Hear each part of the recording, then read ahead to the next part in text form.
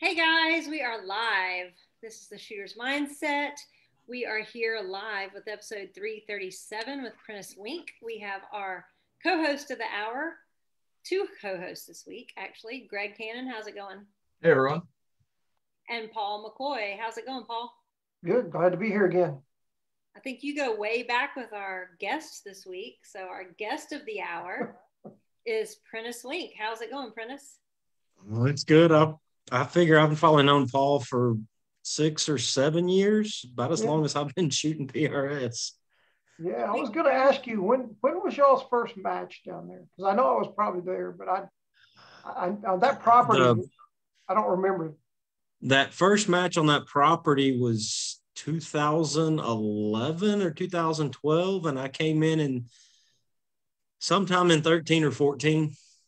Yeah, I know I was probably there the first or second match they ever had there, and it's probably one of the most challenging places to shoot I've ever been. It's certainly one of the more challenging places to shoot. That is the place that I had to hold 5 mils at 1,000 yards one summer.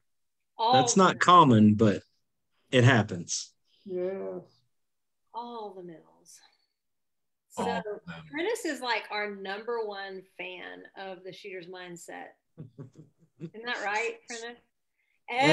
I don't know about fan or commenter, but yes, I do watch pretty much every week and try to be engaged in whoever y'all are interviewing and try to learn from what they're saying. Do you really though, or do you just hammer us with comments? I like Greg to have to work through comments to find actual comments. So I know y'all get paid an abundance amount of money for this. That's true. It took weeks to negotiate my contract. Literally nothing.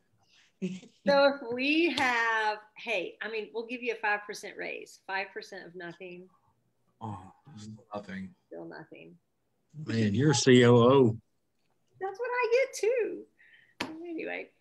No, if we have 120 comments, I guarantee you that at least 50 of them are Prentice. So that's every week.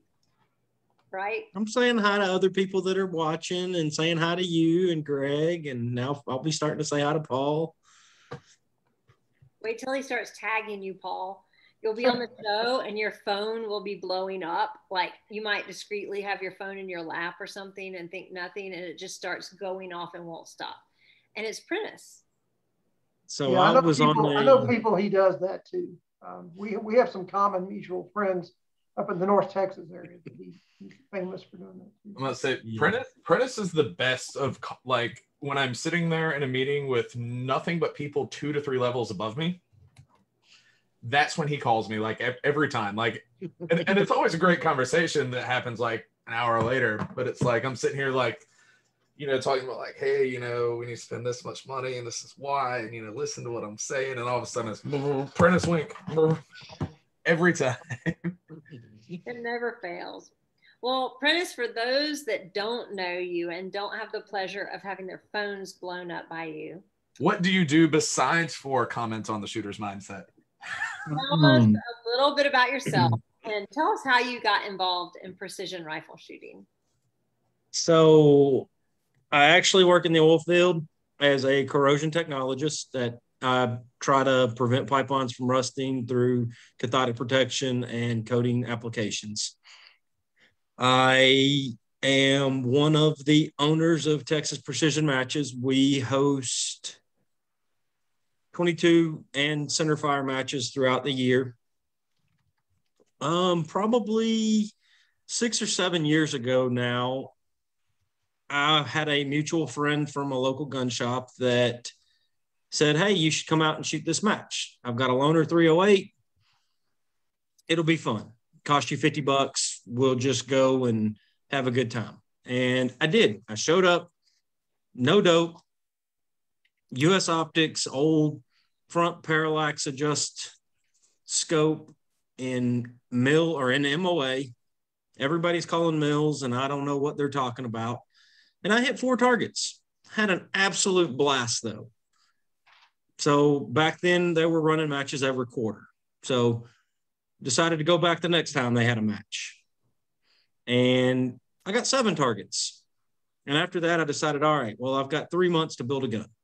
And that was way before prefits. And you could just, call Paul McCoy or call whoever and order a custom rifle and have it shipped to your house the next day, because we all know gunsmiths don't have wait lists now.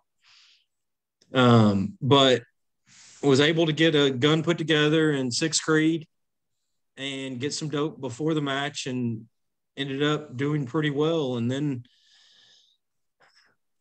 decided I wanted to jump feet first all off in, and built a couple more as backup rifles, and decided I want to start shooting competitively. Initially it was want to get better at hunting. And I know a lot of guys down here have started for the same reason. They feel like that it allows them to be able to take a deer or a pig or whatever at what most hunters would consider long range, and where a PRS guy 500-600 yard shots not that challenging. It's still a sporty shot, but you don't expect to miss a pig at 500 or 600 yards, either off a bench or a stable front rested position. And now I don't hunt anymore. I just run matches or shoot matches. So, do you still shoot? I go out in proof stages. I try to make 1 or 2 2-day matches a year, just to see what other match directors are doing, see what other rangers are doing, see what props they're using, to see if I can bring that stuff back to our range and incorporate it into our matches. Good deal. So you and I were, before the show, we're talking a little bit about what it takes to really be competitive in the precision rifle series these days, or in any of the rifle series. So tell me a little bit about your opinion about all that. How do you feel about all that? As far as being on that upper echelon competitive, I want my name to be dropped in the hat if I show up in a match, that there's a chance I can win it. I personally feel like I would have to shoot 10,000 rounds of live ammunition on a range, off props, off prone, and I would have to know my dope inside and out, no questions asked. Along with that, I would probably have to spend a couple of hours every day or every other day dry firing, just to make sure I can break that position and rebuild it on a chair, on whatever prop I can find at my house. And that's a ton of money and a ton of time commitment just before you even go to shoot matches. And I mean, a match, if you're trying to go on the cheap end, you're $700-800 to go shoot a match. On a normal match, it's $1,000 a weekend. I don't know that I've ever got out of one for $1,000, but it's to shoot. I don't know what the most matches ever shot in a year was. Maybe 2-day matches, maybe 8 or 10. And I figured about $1,200 a weekend minimum. And that doesn't include your practice ammo. And, back when I was doing pretty well, kind of consistently in top 20, top 30, that particular year that I did, I shot 10,000 live rounds. I dry fired at least 5 times for every one of those rounds. And, I was gone every other weekend for the first 3 months of the year. And then you have to have a passion for it. People who are good at something, and I've come to learn this. If you want to be the best at something, you have to love it so much that you never get tired of practicing. That's what makes a champion. If you do your research, you'll find out that the people who are at the best, whether it's golf or shooting or swimming, it doesn't matter. Whatever they're the best at, it's because they never get tired of practicing. And I didn't mind practicing, but I realized at some point that it just wasn't going to pay the bills. There was no matter how much money I spent, no matter how many matches theoretically that I won, it was never going to go anywhere. So I kind of someday had to say, what's the point of all this really? You realize it's kind of about an ego. It turns into a thing you're doing for your ego, really. And something I tell all our new shooters is, at the end of the day, Paul, this is a hobby. we need to treat it like a hobby. It's supposed to be fun. It's supposed to be enjoyable. Yes, we all are all alpha. We all are competitive. But at the end of the day, it's still a hobby. And if you treat it like a job and you're not getting paid for it, you're not going to do it very long. So we try to maintain the fun atmosphere, the lower stress, and we want everybody to have a good time. Yeah, you guys run a great match. Definitely. I don't know how many times I've shot down there with y'all, but it's I've never done really well down there. That wind always kills me. Man. I remember shooting special. Stage. You're not the first one. I remember shooting a stage down there, Prentice. This is an absolute true story. It was out on that point that shoots out over the long field, and No, I was the last shooter in the group, last shooter in the squad. So everybody was like, okay, it was a mil, half mil, mil, half mil. And I got up there and I couldn't hit anything. I mean, it took me 8 shots before I ever hit a target. And then I hit the last 4 or whatever. And I got done in the RO, said, man, the wind just died. So the wind had been blowing consistently throughout the other 11 or 12 or 13 shooters. And then I got up there and it died. And I thought, maybe this is not my calling. Those moments when you think, why am I doing this? But yeah, it's a tough place. It does that. It's like voodoo. And out there, it can switch between shots. I've seen it go from 3/10 right at 400 yards to 3/10 left between shots. You just got to pay attention and focus. Yeah, I gave David Preston, I shot and turned around, and David Preston asked me what I held. And it was like a 600-yard target. So I was on left edge, and he missed the first 2 shots. And when he was done, he looked at me like, just with this look, like I had intentionally misled him on the wind. It just switches that fast. I mean, you don't think at 500 or 600 yards the wind's going to switch 2 or 3/10 over 10, 15 seconds, but it absolutely can and will. So you do a great job down there. I appreciate it. Crazy. That wind. If we could just kill the wind, I would shoot great. Yeah, you and everybody else.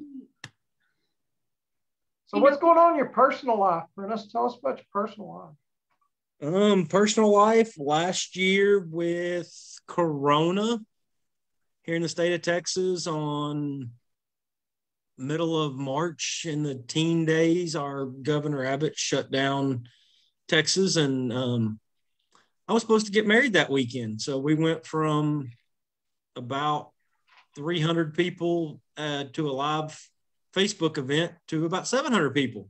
I was there. Well, got married, had to postpone our honeymoon. That was a fun event the night of our wedding, being on the phone with Sandals Resorts, trying to reschedule and postpone and all that fun stuff, but got all that done. Ended up postponing the honeymoon till September. And at the last Monday, we got a new person to introduce us to. We got TSM's youngest fan, Miss Addison Amanda. Oh, she is precious. She definitely takes after her mom, and I'm glad. She's our biggest fan. How is Mom? Ashley, you can come to the picture too. You did all that hard work on that baby. Mom is good. She feels like a small train right now, not a big one. So, it's getting better. That is success right there. If you only feel slightly derailed, that's good. Yeah, Prentice, this is a pretty cheap stunt to get out of having to change diapers for a couple of hours. So. And the diapers don't bother me. I'm not going to be that dad that's like, nope, not changing diapers ever, because I mean it takes both of us. At this point, I think he's changed more diapers than I have, actually.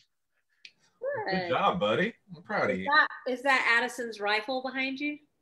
No, that's one of our loaner rifles. That's a Voodoo Action with the Leopold Mark V in a AIAX chassis donated by Mile High. So that's one of our loaner 22 rifles. As nice as my rifle. I know. Are you getting Addison a rifle? I mean, yes, Addison will have a custom impact action with her initials and her birth date as a serial number. Haven't decided what caliber it's going to be to start with. But yeah, she will have her own custom rifle, center fire.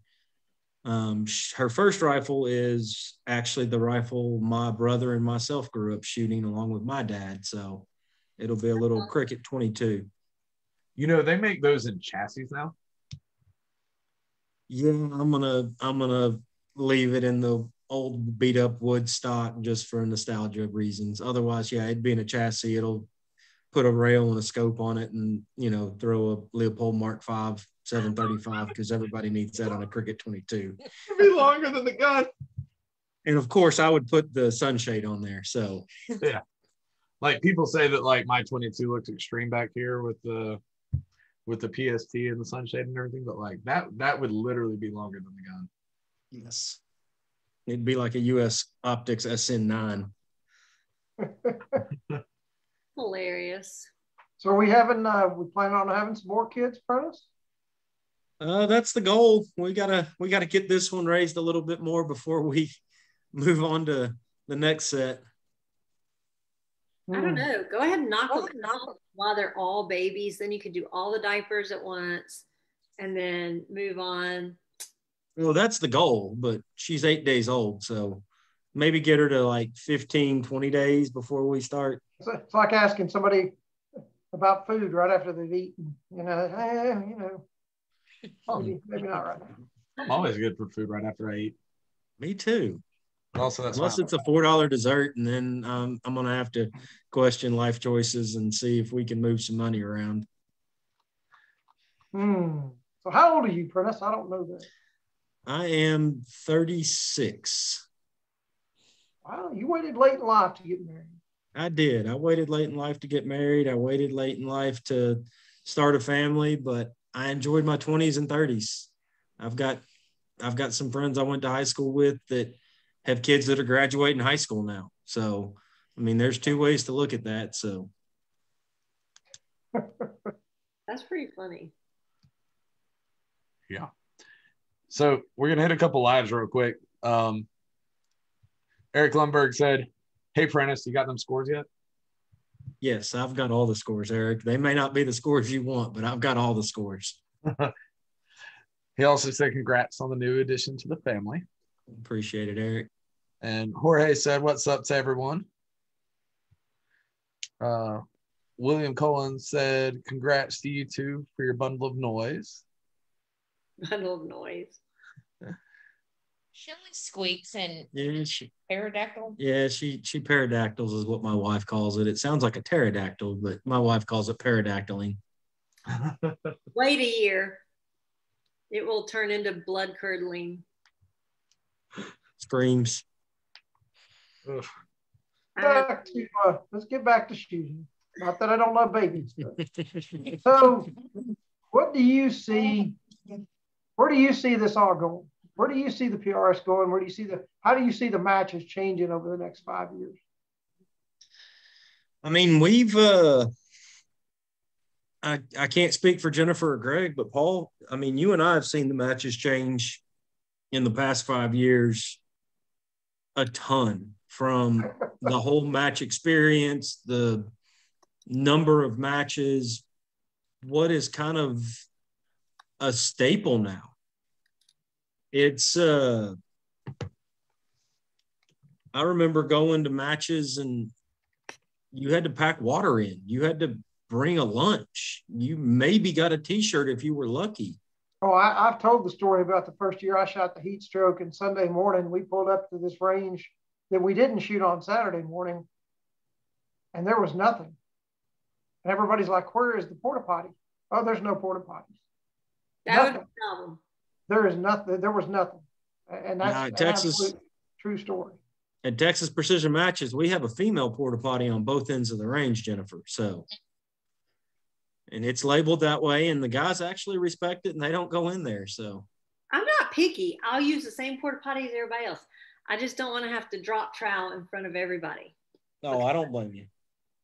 Yeah. So do you think we're headed for no prize tables? Do you think we ought to be headed for no prize tables? I mean, that's a tough one. I think the prize tables are a good thing. I think they're a little over fantasized about for some, but I do think that the prize tables give some incentive for these guys to come and shoot and try to do well.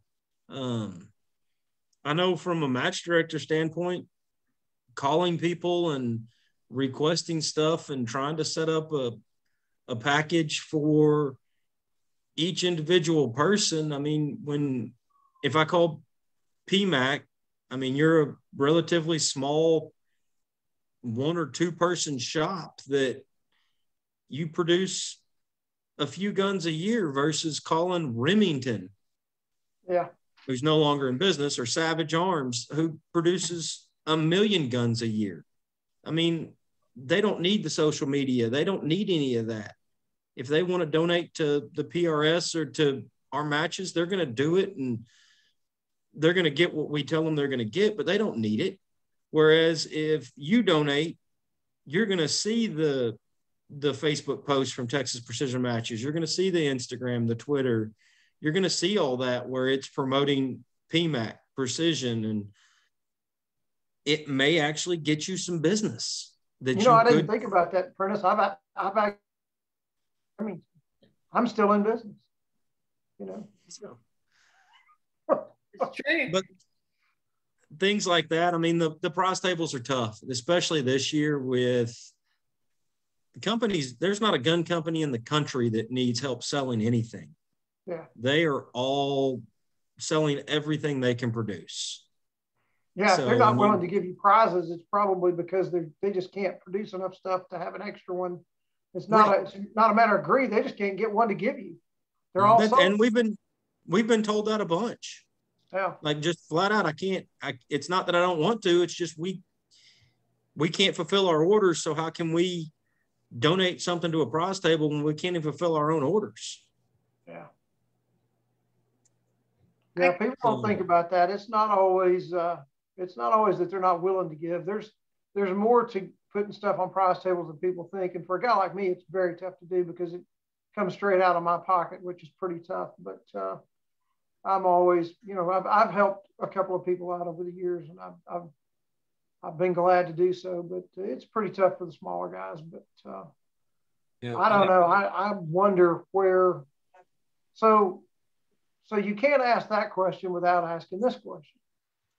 How many people what do you think is a reasonable number of shooters in a match? What are you guys doing for your limit on your matches?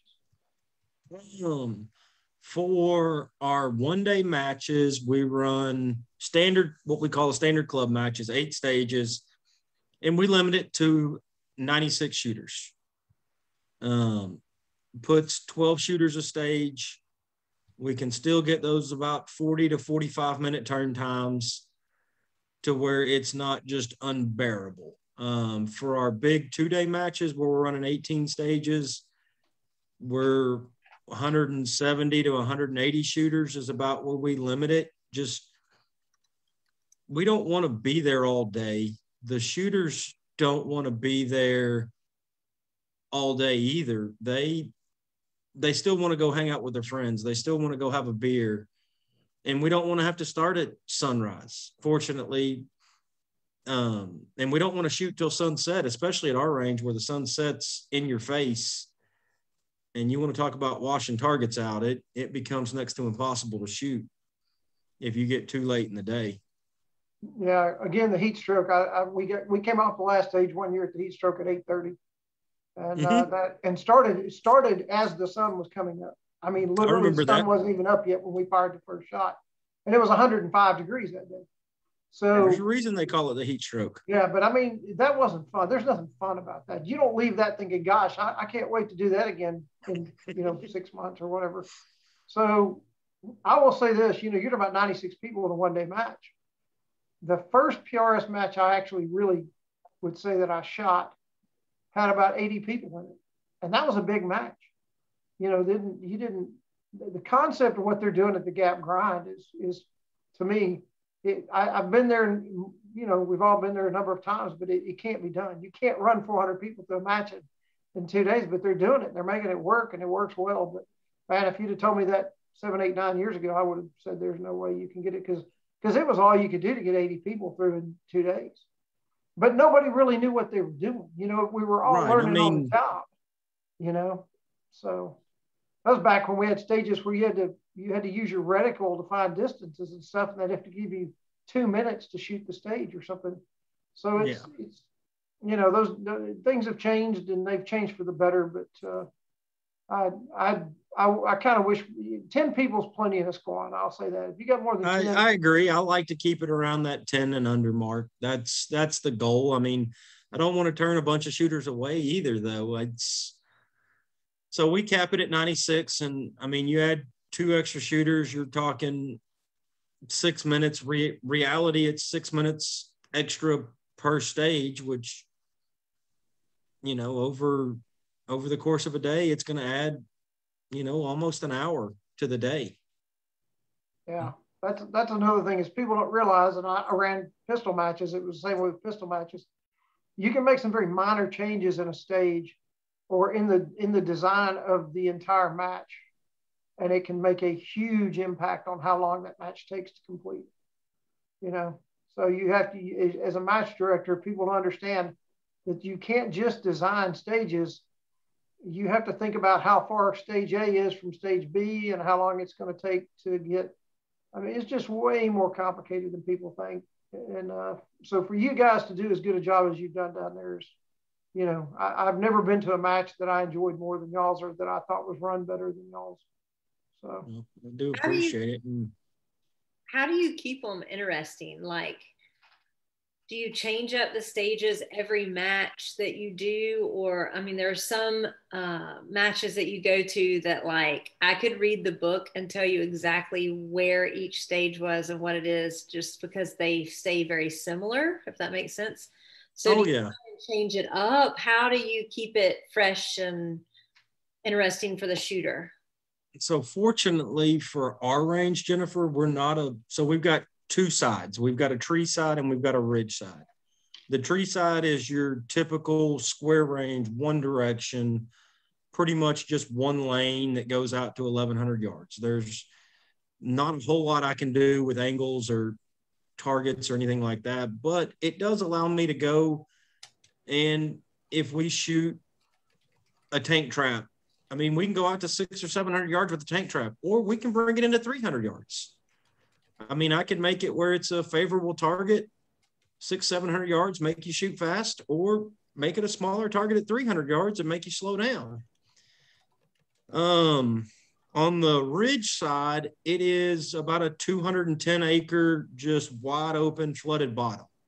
So we've got about 90 to 110 degrees that we can play with as far as sweeping angles. And I know, just for reference, I know we've all shot at Altus, the rocks on the far left-hand side of the range. You know, I make the same face, Jennifer. Me and them rocks are not friends. If you took that 730-yard lane and you turned it to where y'all shoot off of out of the shoot house and made them shoot at that angle, I know it's unsafe, but had you able to turn it, that takes that rock stage and makes it a completely different stage. And if you do that for a big match where the locals don't know you're doing that, it makes it more of a fair match. I mean, they've never shot that angle. They've never shot that way. And we try to do that. I mean, Paul McCoy, before we were talking about when he was shooting off Mount Baldy, which is one of the far right-hand side of our ridge range, we used to shoot hard right, like just almost down the tree line. And for a few years, we got away from that. And this last 2-day match, I moved the firing line back about 15, 20 yards. And we shot a troop line back hard right. And I will tell you, it ate some of our locals' lunch just because they'd never shot that way. And that wind was whipping. And we were actually setting targets, and I had Chase Stroud out there helping me just as on a spotter, trying to make sure we were making it easier on the spotters too. And just a standard troop line straight out. And I asked Chase, I said, man, just tell me what you think the wind is doing. And he was like, yeah, I think it's about a 12-mile-an-hour wind. And where I was standing, it was absolutely nothing. There was zero wind. But where Chase was standing, it was probably 12 to 15. So just finding those little gaps like that to make it interesting.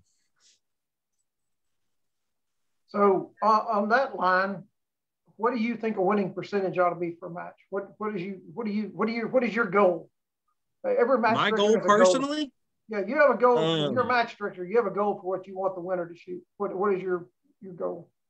For a 2-day match, we're right around. We run 18 stages for a 2-day match, and we're around 160 to 170 shots on the day. And honestly, if you drop 15 to 20 is where I try to design most matches for the winners, where they're going to drop 15 to 20.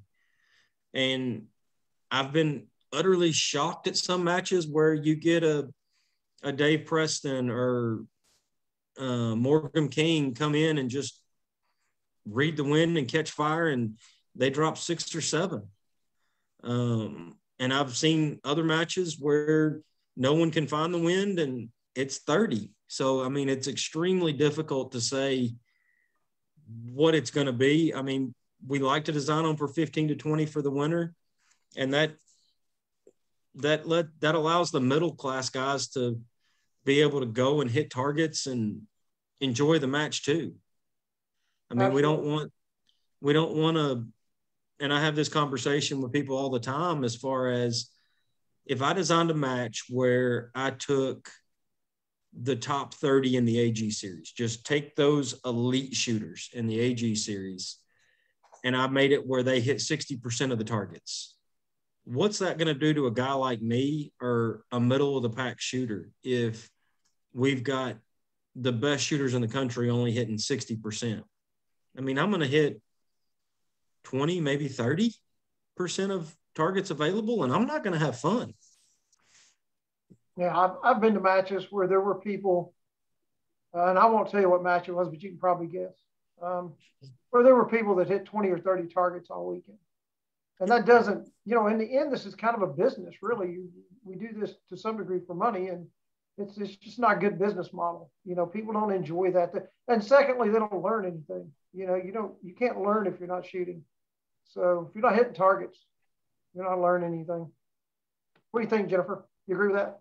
I think it's very hard to balance it. You don't want it to be so easy that everybody is going up and cleaning every stage. I mean, it's fun for the people that are cleaning it, but it's not competitive then. You've got to have something that's going to divide the field.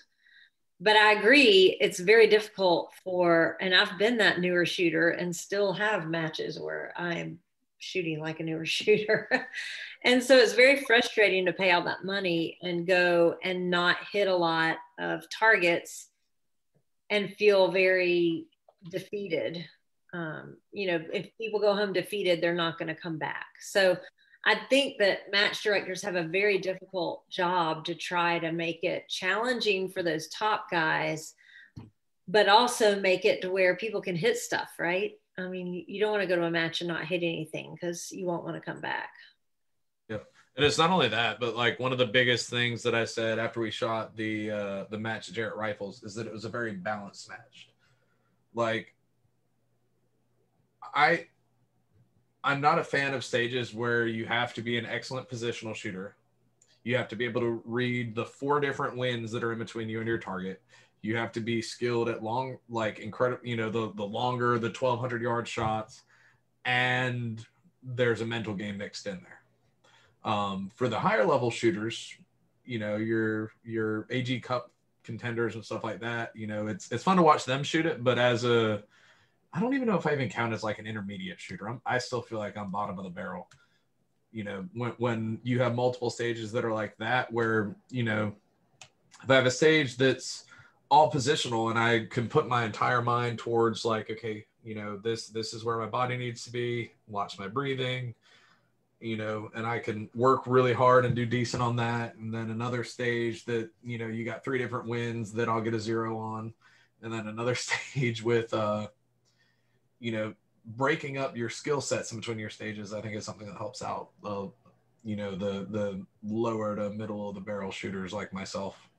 That's definitely something we do as far as like one of the stages for our last match. It's a 4-shot KYL rack. And it is, we ran it off an elevated platform, 519 or 523 yards, starting with a 10-inch going down to a 5-inch circle. And I ran it, the first time you shot it, it was hit to move on. The second time you ran it, it was hit or miss move on. And then the third time you ran it was back to hit to move on. So I kind of incorporated you only got 4 shots each time, but I kind of incorporated the mental of, well, am I on the hit to move on or am I on the hit or miss move on aspect of it? And I'm like you, Greg. I don't mind the Sims games. I don't mind the mental games making you think, where am I at? What am I doing? But I also don't want, you know, that to be incorporated with balancing on a tightrope or, yeah, you know, some unstable prop or anything like that on top of it. So I'm 100% in agreement with you on that. We're setting up targets where you're looking directly into the sun for the first hour of the morning, and you literally, if you get the wrong stage first thing in the morning, you can't see the targets. No one can see the targets. I've been to that match. So you drop almost every point. So it's, you know, you're doing a good job. There's the matches overall have gotten a lot better, a lot more consistent. They used to be all over the place. My favorite matches are ones that have a variety of all of those things. Like every stage should have a stressor of some sort, in my opinion, because anybody can lay down and shoot, right? Anybody can lay down and pull a trigger. So one stage, the stressor may be that it's very positional heavy and you've got to move. One stage may be a time constraint. So it might be a troop line with a lot of dialing and it's 12 shots. So you've got to keep moving. One of them may be, you know, really small targets. I feel like there's got to be something that's a challenge on every stage. And to me, the really hairy ones are the ones that add like 3 challenges at once, like tricky wins, positional, and small targets, you know, or a time constraint. That's when it gets tricky. And I think that's really what divides the field and puts those that are really good shooters and can pull all of those things together at once. They excel on those where us mere mortals maybe don't. So Prentice, what do you think? What changes would you like to see in the way these matches are put on? What do you think would be overall a way to go that might make things better than they are today? I'd like to see them become more of an event. I'd like to see them where we have vendors show up with tents and product and new releases happen at these matches. I'm told time and time again, talking to these sponsors, that, we all know that the hunting market is where the money's at, but the PRS market drives that market. I've got guys I work with that don't know anything about precision rifle shooting, but they know exactly what Morgan King shoots, down to what bullet, what scope, what rings. Same thing with Matt Brusso. And all of these elite shooters, they follow them and they go and buy the stuff that they're using. Your coworkers are a lot more informed than mine. Mine just come to me. Oh, they come to me too, but they do a little bit of research on their own. Yeah, and that's the thing. It's like a lot of your PRS shooters are, out in public, you're the gun guy or the gun girl. And I have people come to me all the time. Hey man, I was at Bass Pro Shop and I bought the scope for $69 and for some reason I can't hit my targets. I'm like, yeah, no. So, go, buy this Vortex and, buy these rings and, then, make me out at the range. We'll get it zeroed for you. And they're like, well, it doesn't have yardages on it. I'm like, you don't need yardages. We'll make you a dope card.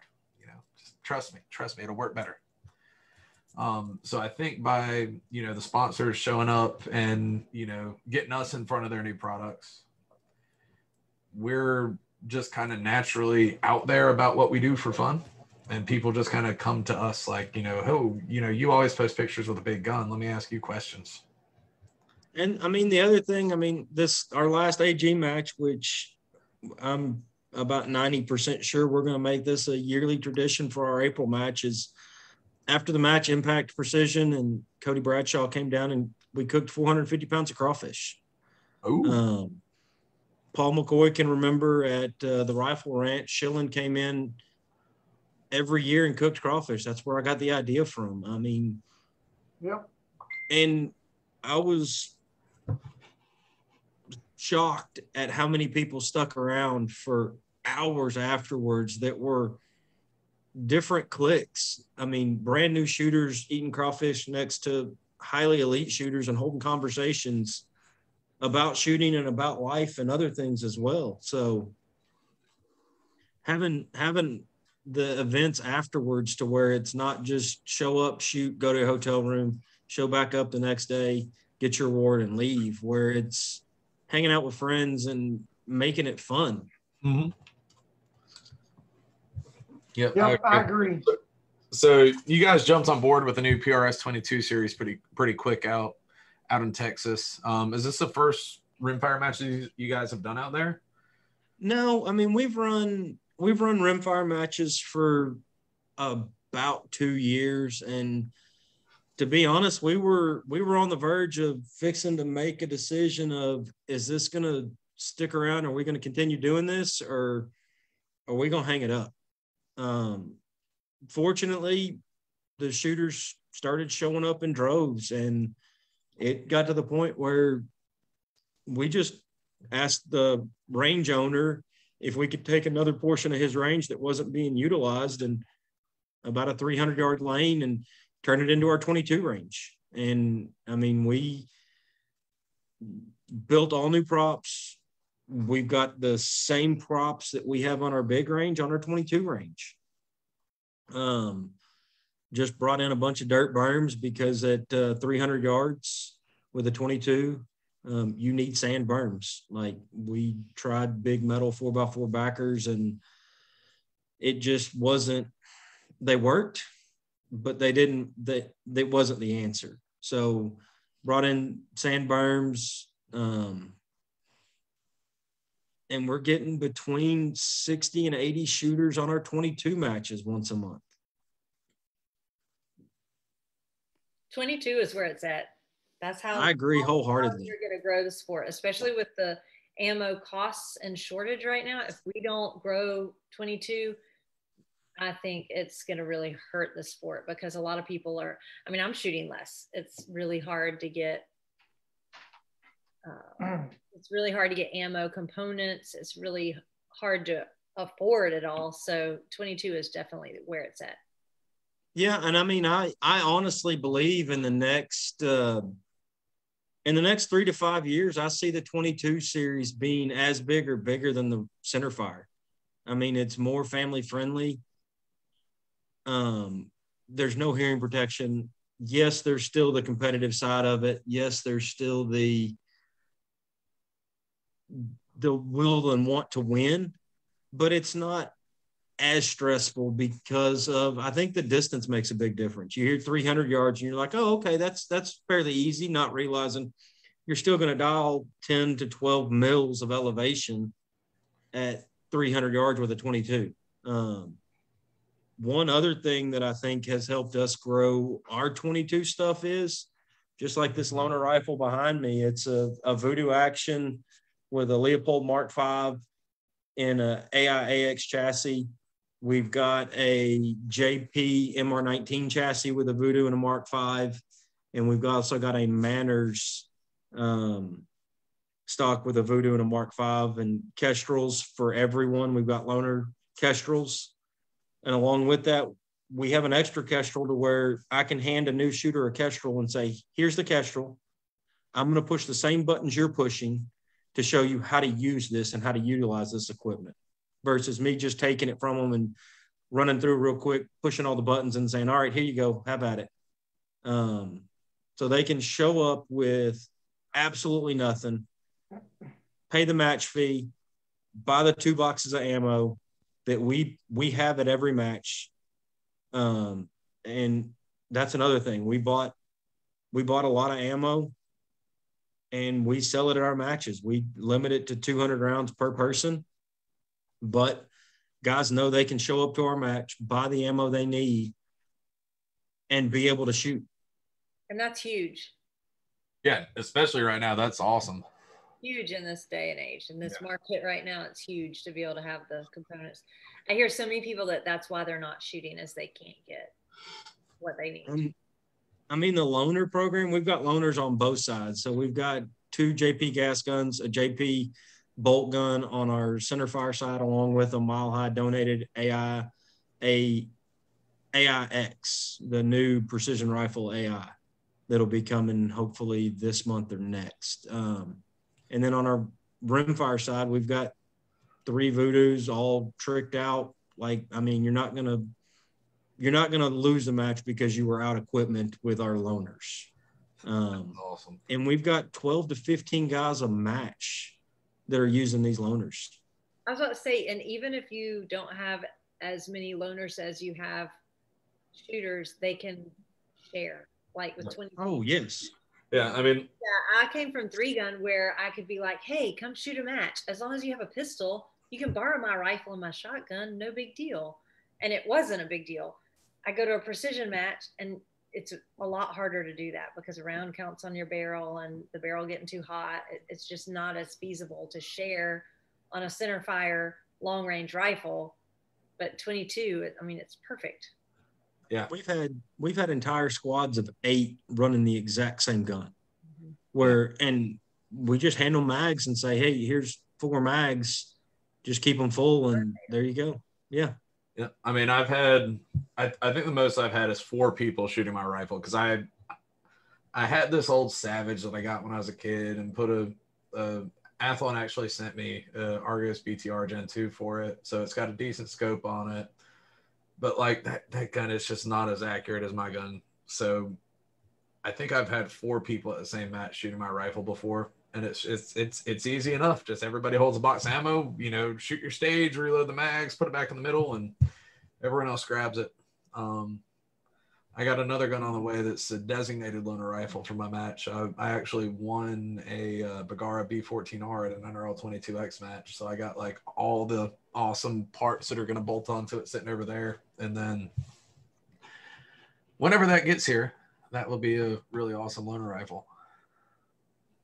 I totally think Addison will be tearing up 22 in about 8 years. Oh, heck yeah. I think it's going to be sooner than that. We've got Kate was 6 when she started shooting our matches, and I get parents calling me all the time, what's your age limit? What's your age limit? What's your age limit? We don't have an age limit. We have are they competent? Can they do it safely? That's our biggest thing is, can they do it safely? And I don't mean move the gun, because I don't expect a 6-year-old to pick up these guns and move them. I very much tell the parents, y'all can pick them up, y'all can put them in position. They just have to pull the trigger.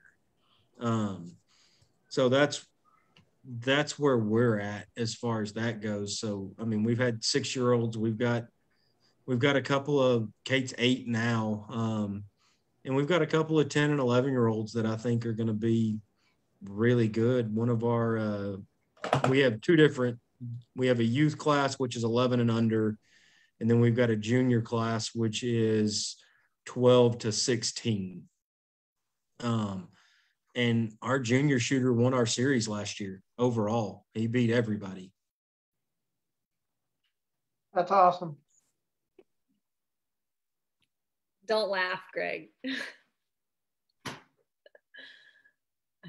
always said that oh, hey. How's it going, buddy? Good. People will spend money on their kids that they won't spend on themselves, so people go broke taking their kids and keeping them busy. So that's a good business. That is true. Mm-hmm. I think you're going broke feeding your kid, aren't you, Jennifer? Yeah, he just got an entire bag of chips. They're about to be gone. Yeah, that's gone. So, Prentice, I hear you guys actually landed the finale for the first year of the PRS 22 League. Yep, we Texas Precision Matches will be hosting the PRS finale at Triple C in Navasota on December 4th and 5th, or 3rd, 4th, and 5th. I'm not sure. The first weekend in December. It's my wife's birthday. She's super pumped that we have a match every year on her birthday. So just another joy of running matches and figuring out when we can do it. And especially here in College Station with Texas A&M, hotels and everything revolves around Texas A&M as far as if we can get them or not. So we know there's not going to be any football in December in town, so that's when we could host it. And I mean, I'm looking forward to that match a ton. Just trying, like I said, make it an event, make it where there's stuff to do afterwards, especially here in Aggieland. There's, if you want to go all out and stay at a 5-star hotel and eat 5-star food every night, you can. Or if you want to go eat Fuego's tacos, which are phenomenal, you can go do that too. Or Taco Crave William. El Jefe Grande is a phenomenal taco there. So we actually had a live question. What is the best taco in College Station? That's a tough one. There's a bunch of bougie taco places. I mean, it would, for me personally, it would either be the El Presidente from Fuego's Tacos, which if you shot our match in January, we did have Fuego's chicken and El Presidente, or Fuego steak, and then the chicken one was El Presidente. The Taco Crave in Bryan is also a phenomenal place. They've just got, it's your typical street tacos with whatever meat you want and just point at it and say, there you go. You're making me miss Texas. So. They don't have good tacos down there? Oh man, let me tell you a story, Prentice. This is an absolute true story. When I first moved down here, I went to a taco place in Pascagoula, Mississippi. There's a Mexican food place. And I ordered fajitas because I was scared to death. I'm thinking, okay, you can't screw fajitas up. It's grilled chicken, you know. Yeah, you can. It had barbecue sauce of some kind on it. I sent it back. I wouldn't eat it. It was. I just looked at it. It didn't even look like fajitas. And I knew then that I was in real trouble. I knew. That was weird. Paul, over in Mississippi off exit, I think 53 on I-10, there's a barbecue joint called The Shed. Yep, I've been there. Okay. I say it's pretty good barbecue. It's in Magnolia Springs, isn't it? That's right there at Magnolia Springs. Yeah. Yeah, it's right there before you get to Pascagoula. Yeah, we stopped, my wife made me stop there going to Altus one year. Yeah, the barbecue down here is not great either. I mean, there's a couple of places that are decent, but it certainly doesn't compare with anything that, you know, you would find in Texas. But, you know, the seafood is off the hook, and the steaks are not too bad. There's some really good Italian places, but man, when I go home to Texas, on the rare occasion I get to go home to Texas, I literally eat Mexican food pretty much every meal. So I know you would believe that, Prentice. You would understand. Most people wouldn't understand. Yes, I would understand.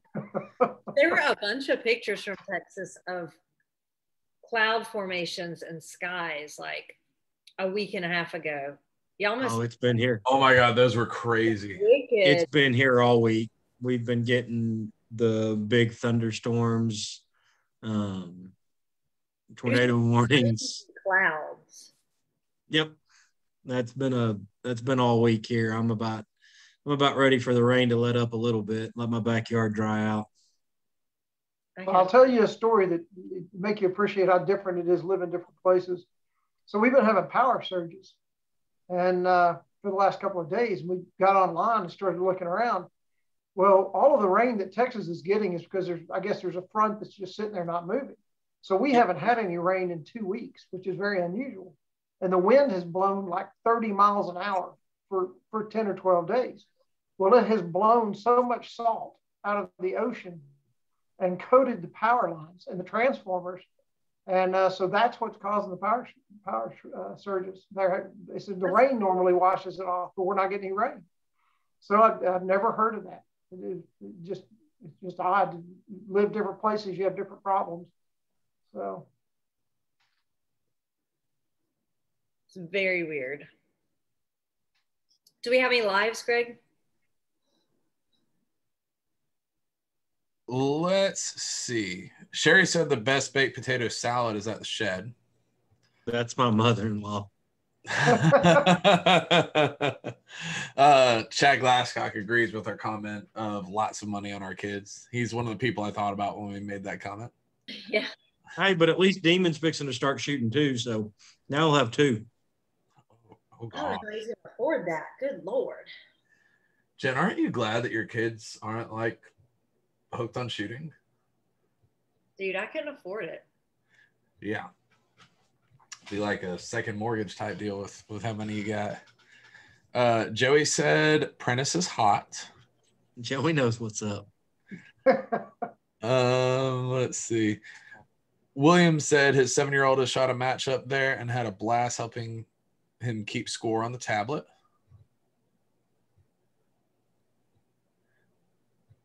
And Jorge said we're starting to see less people at the one-day matches in Cali, Nevada, and Arizona because of ammo and components availability, which is very true everywhere. I know I've seen it, people struggling to get ammo to come shoot even my little 22 series. And like people underestimate children. I don't know if I told y'all this story already, but back when I was teaching pistol, which I did for many years, I taught a kids class, and these kids averaged being about 6 or 7 years old. And the thing about kids is they learn, their brains are not corrupted with all of the live crap ours are, and they learn like sponges. So man, we started at 9 o'clock in the morning, and I kid you not, by 3 or 4 o'clock in the afternoon, we had those kids shooting pistols, walking forward and walking backwards and hitting their targets. I mean, they were shooting on the move, and at the end of the day, we had them walking sideways and they were hitting targets. So I mean, I just kind of started the class, and I thought we'll just go as far as the kids can go as far as ability. And we never got to the end. I mean, they just kept learning. Whatever we showed them to do, they did it. And so that compared to shooting a rifle at a precision rifle match, these kids will pick this up, super easy. And they'll, we're going to see some 14, 15-year-old kids. We've already seen some 14, 15-year-old kids who've been able to be competitive in the PRS. So I think you're going to see the average age of the top of the field probably come down over the next 7, 8, 10 years. What do you think, Prentice?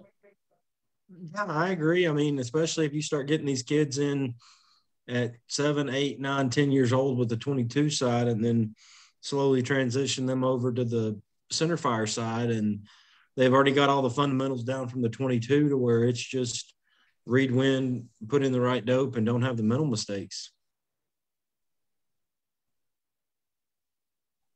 I agree. Kids are definitely going to be the future of this. I don't have the list of questions, Jennifer. Do you have a list of questions, Jennifer? Oh, did you send it, Greg? I did.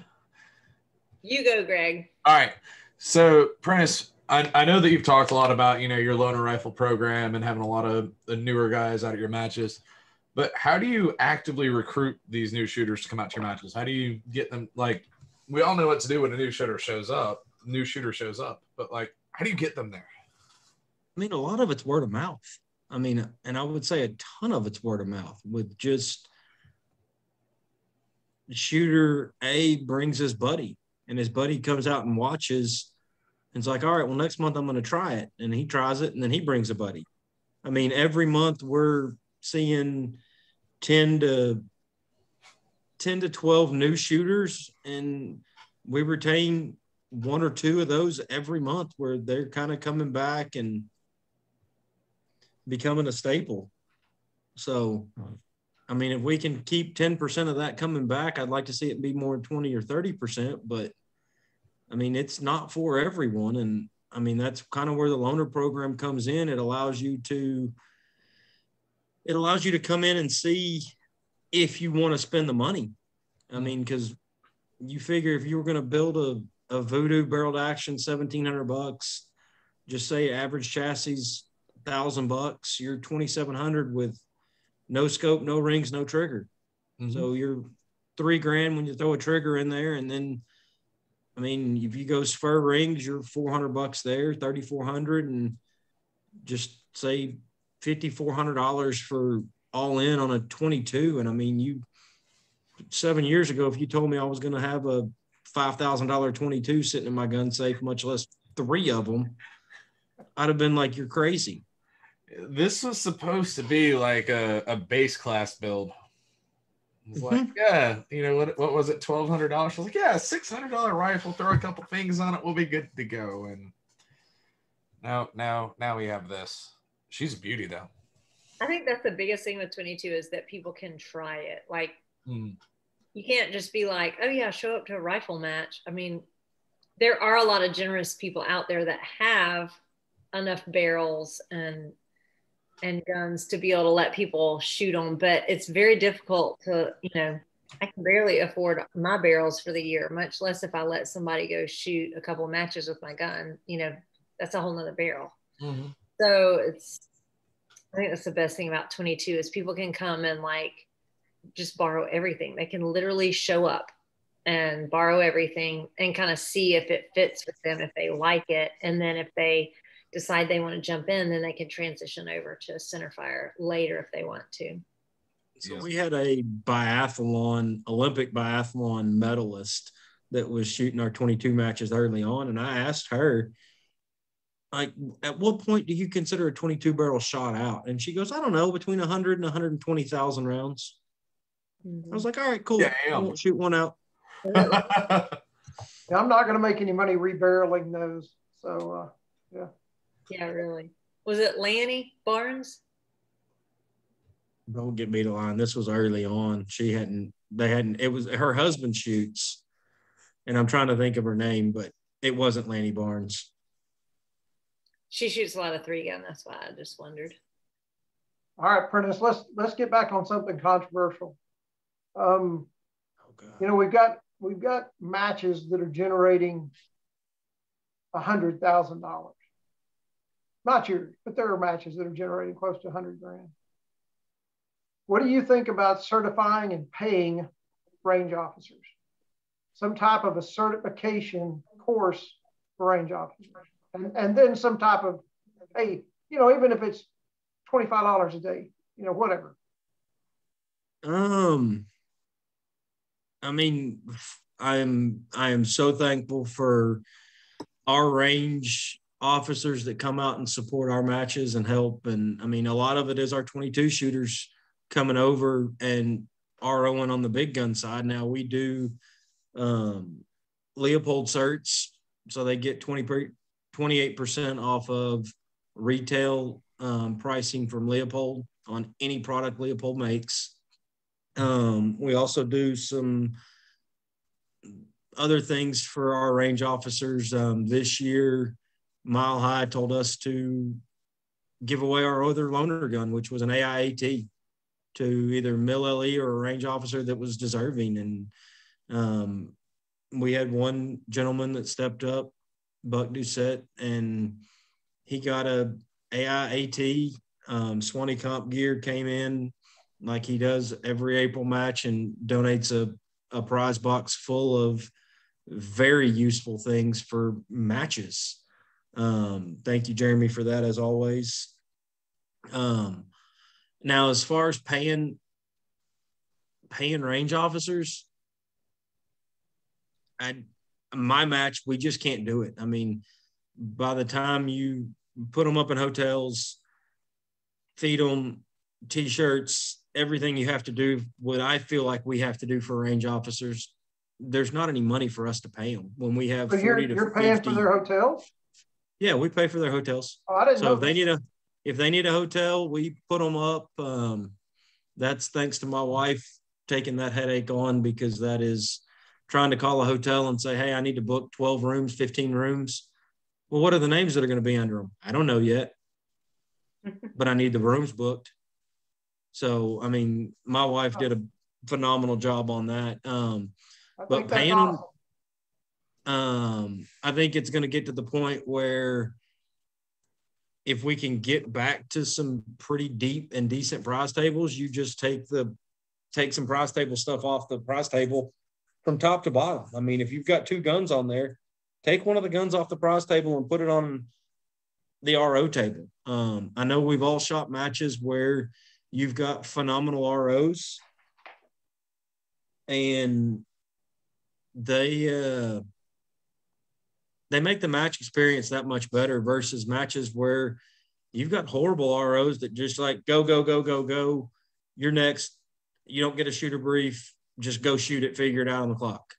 And it makes the match experience that much worse. So how do we change that? That's really my point. The paying the ROs is kind of there's some reward for the ROs no matter what, but we've all been to matches where the ROs were not bad. They were terrible. Right. I mean, terrible. And it's not as common as it used to be. Yeah, I was about to say, so I'm a lot newer to this sport than literally everybody else on here. And out of all of the matches I've shot, I can say that there is one experience with an RO that I've had that I'm just like, this wasn't good. And it was purely a miscall, a missed impact. But every other RO at the match was phenomenal. The RO is plenty nice, plenty respectful, but just they missed an impact. And it wasn't me shooting at the time either. There we go. There's the baby for Swanee. Let's say Swanee was asking to see the baby. hey, Swanee. Say, hey, Swanee. So cute. Um, Yep, and Ashley is going to kill you. She stays awake till midnight or 1, sleeping on my chest while I watch SEC baseball or whatever's on TV. So, wait, you just said she stays awake, sleeping on your chest. well, I stay awake and she sleeps on my chest. okay. I was about to say that makes no sense. Eric, that was 100% not you, buddy. I think that was a first time RO without an experienced RO backing them up like you. It's not the issue it once was. And when we first started having some matches out in the western part of the United States, in all fairness, they just didn't have any experience putting on matches. So you can't have experienced ROs when you haven't had these type of matches in your area before. Mm-hmm. And so I'm not faulting anybody, but it definitely kind of put a negative connotation on the experience of, and I do feel like as the PRS becomes I know Shannon's working to make it more and more professional and more where there's no question as to what's going on with the times. And, he talked about using timers and things. And I think at some point, you're probably going to see some type of a certification course for ROs, whether it's voluntary or whether it's mandatory or whether it's mandatory for maybe like if you're going to be an RO at the AG Cup, maybe you have to have a certification, No, I mean, I think if we did it, the best way to go about it would be to make sure you have a certified RO on every stage, which is what I see a lot of match directors doing. Because we always tell people like, hey, if you want to learn about PRS, come out and RO a match, which is exactly what I did. So I used going to a match as an excuse to get out of work for a weekend, earned the nickname Alpaca. I carried around a bunch of stuff for a bunch of people that weekend. Hey, Ashley. That's Kitty. Prentice, she's a lot prettier than you are. Well, I would hope so. I'm married up. Eric, I'm pretty sure that like you're actually going to be the one teaching the licensing class, so you don't have to like qualify for it. Just FYI. But I'm Eric's grandfathered in. Yeah, definitely. Like he doesn't know this yet, but if this happens, he's going to be the one in charge of the licensing program. But like, I don't think it would be a bad idea to say like, hey, you have to have a CRO on every stage, but then you can have a backup spotter and you can have a scorekeeper and you can have this and that and the other thing. And well, a lot of times that's the shooters, and some of the PRS, you have the different, and I can't remember the different, what they call each one, but they have where you can do like the option 2, where it's the shooters that are rotating. So you have a stationary RO at each stage, but then the other people ROing the stage are from the squad. Yep. And I don't think that would be a bad idea. And, we just got to make sure that it's something that's accessible. It can't be, I mean, let's be real. Chad just said Eric Lundberg is the king RO, but Chad's actually going to be the assistant teaching the classes. But it can't be something where Eric and Chad have to teach the whole thing. And you got to, show up in a match where they're at. It has to be something where, okay, I'm running a match tomorrow. This person backed out. According to PRS rules, I can't run this, but, there has to be a way to get people on it. I mean, to Paul's point, though, talking about paying the ROs, Prentice, you said that y'all pay for hotels. Like, I would go RO more, but if I go RO a match, I have to take time off of work. So that's exactly. Then I have to travel there. Then I have to buy a hotel. For some of these matches, it's just not feasible. I'm not a dude, so it's not like there's 200 other people I could share a room with. There's maybe 3 other people I could share a room with because there's like 3 other females there. I mean, you know what I mean? We've got. So if, I did go out and to Arizona and RO'd a match out there, and they did like a side stage to get money for the ROs, which was nice. So they ended up giving the ROs some money at the end. But like if they would, paying for hotel, that's huge. K&M puts everybody up there on the property. K&M has their little lodging, and so they're covering things there for people. So it's not a bad thing. I'm not as big a proponent of paying the ROs as I am of if we're going to run professional level competitions, professional level, they're essentially the referee. Think about it. Mm-hmm. What other professional level sport do you have referees with no training whatsoever? So I think that day is coming. Baseball. So real quick, Eric said something. I want to ask him a question back. He said, what makes a good RO a shooter? He said he still thinks it should be a requirement for an RO to have shot at least 1 2-day match. And I 100% agree with that statement, to be a good RO. But Eric, what about a lead RO? Yeah. And that's my feeling on it would be, that would be the lead RO. So that would be, Eric being the lead RO with somebody who's never shot a match before running the tablet to, kind of learn a little bit about what's going on. Like, would that, as literally the most experienced RO in the PRS, Eric, would that be something that would be, does that sound logical to you, or do you think that everybody should have shot a 2-day match before? I'm just saying that the best RO team ever was at Mammoth in January. And I don't know. I heard that one of the slackers took like 19 naps during that match. It was not while shooters were shooting. I had a COVID shot, my second COVID shot, and I was dead. I was awake every time they were shooting. And while they were rucking, I may have been sleeping, but they were rucking, not shooting, so it was okay.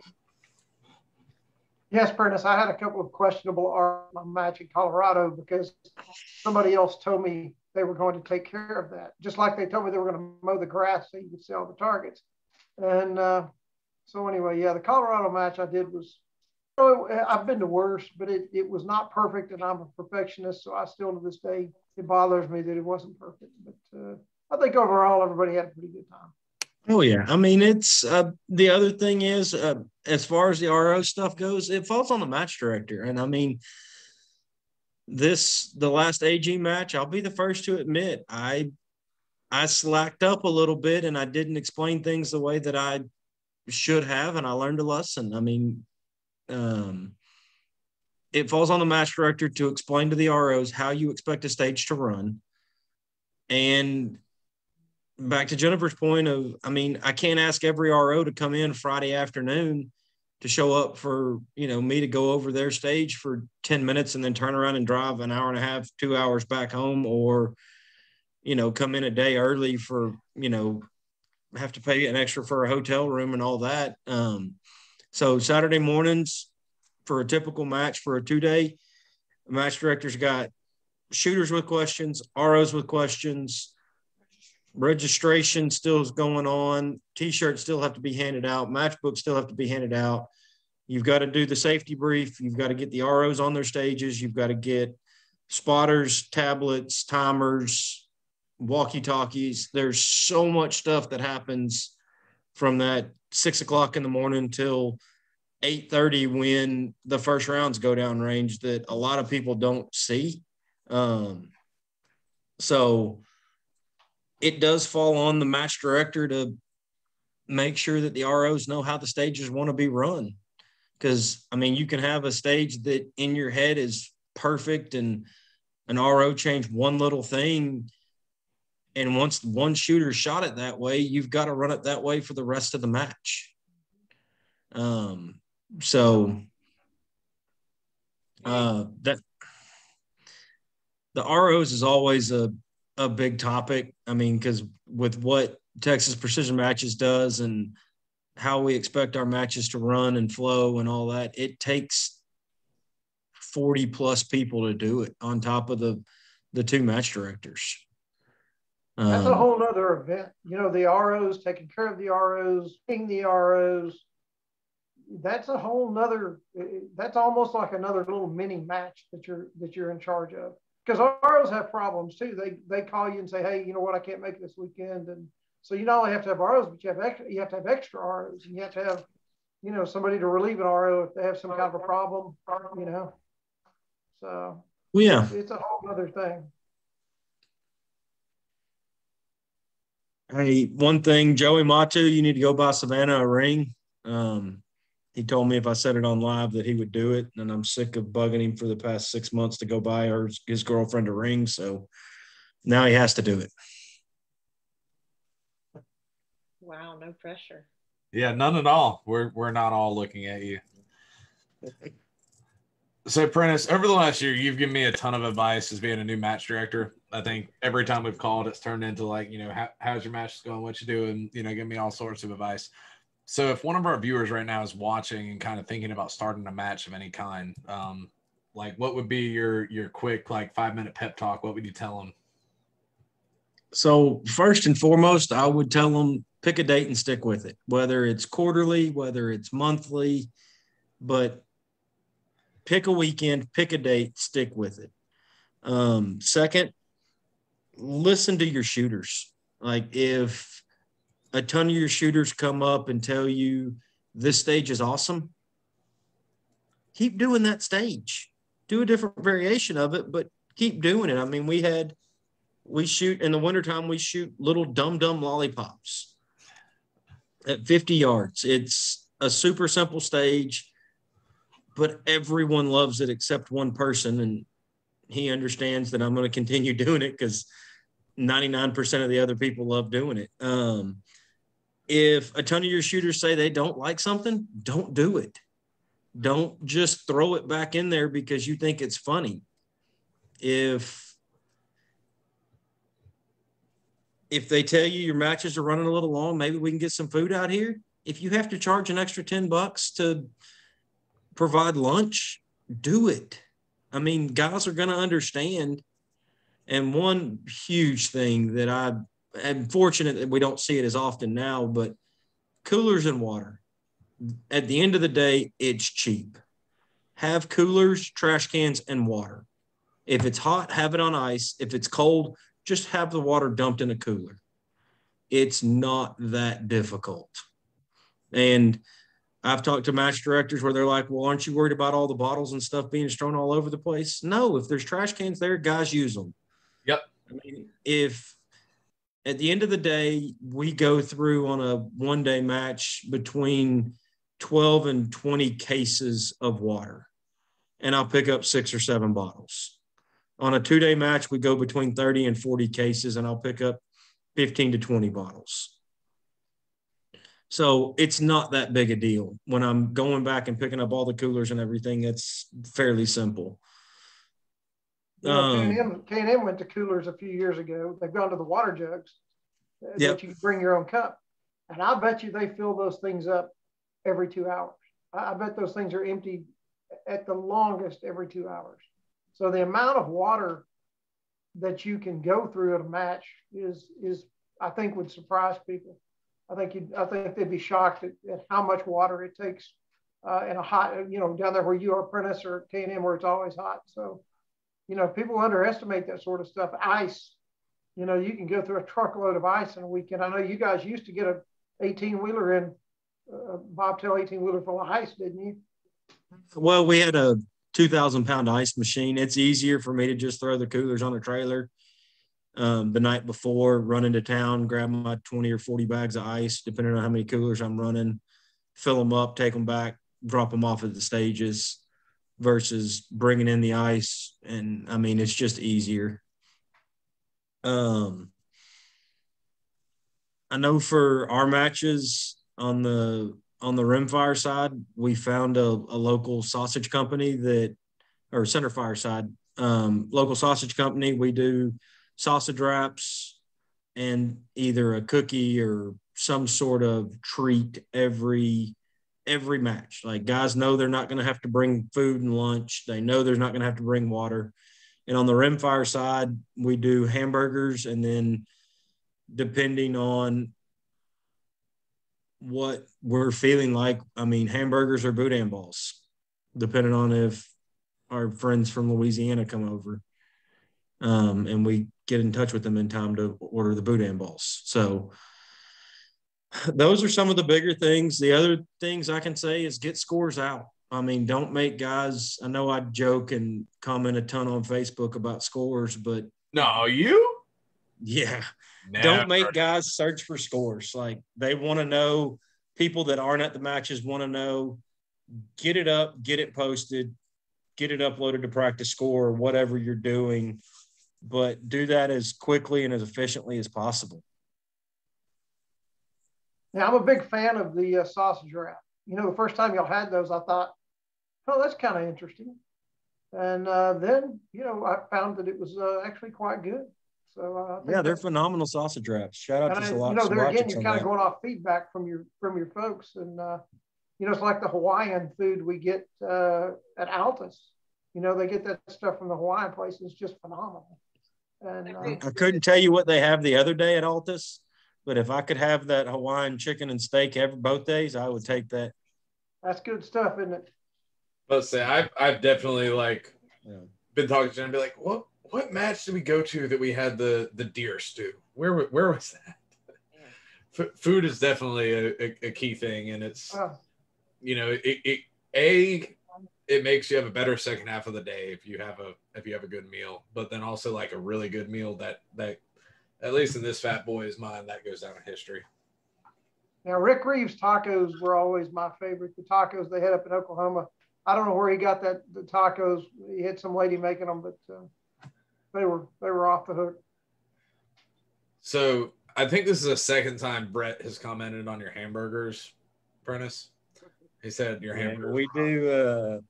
We do hamburgers at the 22 match, and I don't know if it's hunger. I don't know if it's what it is. They're actually good. That was one of my pregnancy cravings for freaking range burgers.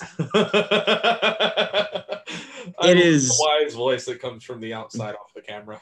It's literally Lowry seasoned salt, pepper, and pre-made HEB patties on HEB hamburger buns. Nothing special.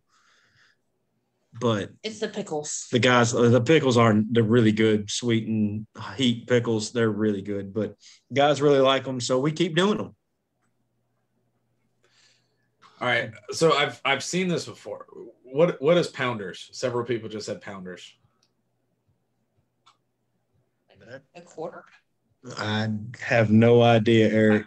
I think that's from a different match, but apparently. Yeah, I'm about to say that's not Texas PM. So, Prentice, what goals are coming up for both you and for your matches in Texas? Personally, my goals is make the matches still fun and interesting, even after running two-day matches early in the year. Keep the center fire guys engaged and knowing they're not going to have to shoot the same match over and over and over again. Rimfire side, it's literally just trying to change it up, same as on center fire side. Make it where these guys are shooting different matches.